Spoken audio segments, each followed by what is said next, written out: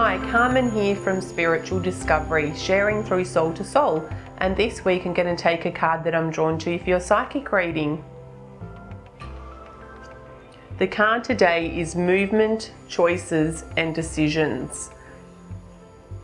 So this week it's all about contemplating and reflection, they're telling me. They're wanting you to sit back and take some well-deserved time out.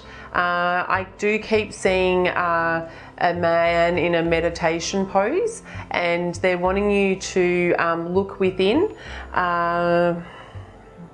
In regards to relationships, it's coming up about relationships here, and there is something coming up about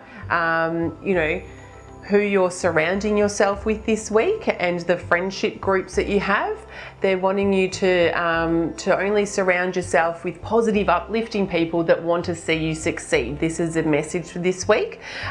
So really be mindful of the choices that you're making, because these people that you're spending your time with, family, friends, colleagues, whoever they may be, are really impacting on your thoughts and your behavior. So your choices may change because their thoughts eventually start becoming your thoughts and your reality.